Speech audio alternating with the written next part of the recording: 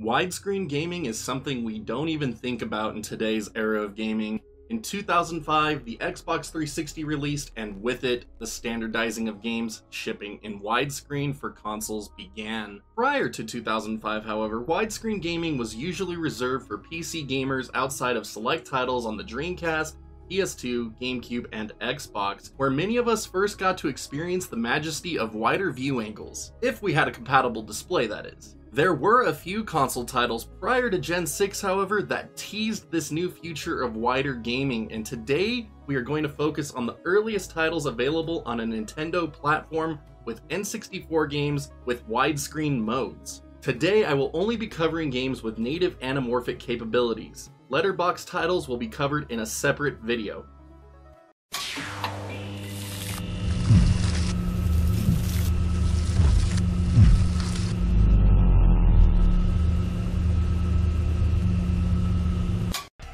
The year is 1997 and Rare has just released GoldenEye 007 to critical acclaim.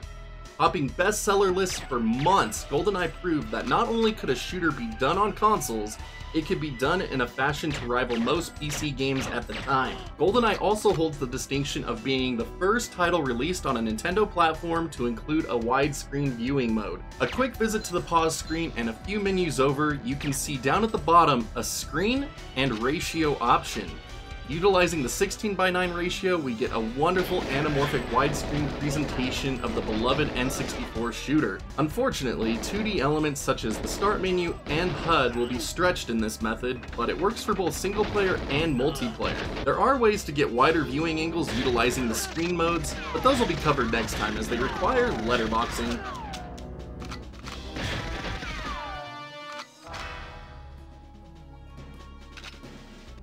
The next game on our widescreen list is Mission Impossible, developed by Infogrames and published by Ocean.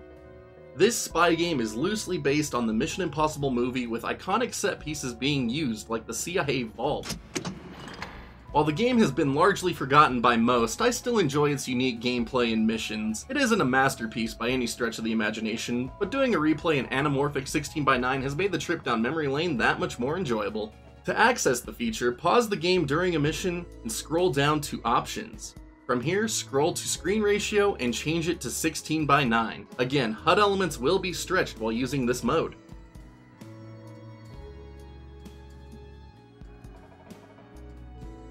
Of all the games on today's list, this is the one I have spent the least amount of time with. Starshot Space Circus Fever is an odd platformer by Infogrames released in 1999 that tasks players with various goals across different planets to help their space circus. The game itself is pretty forgettable, but it does offer a 16:9 aspect ratio. To access it, just pause the game at any point and click on Options. From there, select Video Settings and change the 4:3 ratio to 16:9.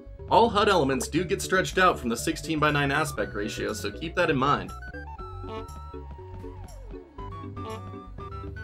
The end of 1999 saw another widescreen game release for the N64 with Donkey Kong 64 from Rare. Unlike GoldenEye, which had a myriad of video options, Donkey Kong 64 only features anamorphic widescreen. The feature is only accessible through the main menu before starting a game, so rotate over to Options and turn that sucker on. Like every game featured so far, HUD elements are going to be stretched as a result of the widescreen mode. Widescreen also looks like it works during multiplayer modes to my eye. Rare is also responsible for the next game on our widescreen list with the year 2000 release of Perfect Dark. Perfect Dark is the spiritual successor of 1997's GoldenEye 007 and improved upon it in numerous ways, including enhanced animations, better textures, voice work, co-op campaign, and multiplayer bots. Thankfully, Perfect Dark does keep every video mode that was included with GoldenEye all those years earlier. After selecting your save, you can access video modes either on the main menu or during missions in the pause screen. Scroll to the right to Options and change the ratio to 16:9. I'd personally recommend keeping that high-res mode turned off to help with performance though. Campaign and multiplayer both seem to benefit from widescreen, but again, HUD stretching does come into play. Like GoldenEye, there are options to get wider viewing angles, but we'll save those for the next video.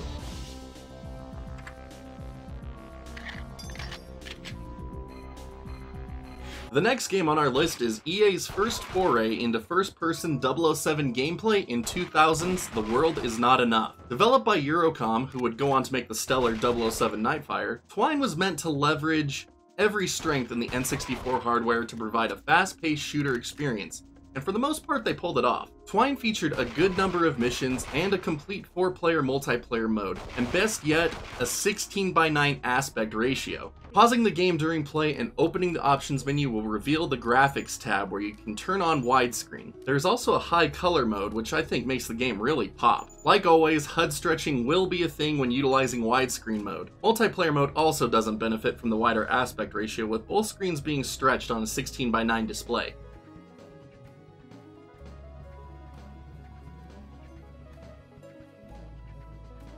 Unsurprisingly, the last game on today's list is brought to us by Rare in the year 2000 release of Banjo-Tooie. This direct sequel to the 1998 original Banjo-Kazooie saw our bear and bird heroes once again facing off against Gruntilda. This time around, not only is the game bigger and more detailed, it also has support for widescreen. To turn it on, go to the Settings tab on the main menu and tick Widescreen Mode on. The whole game will now be displayed in 16:9, and every mode seems to benefit from it in my eye, with both campaign and multiplayer being supported. Of course, as I hope you have all come to notice, HUD elements will be stretched out when utilizing the wider aspect ratio. Doing a replay in widescreen on the N64 should prove to be a treat for all die-hard Banjo fans.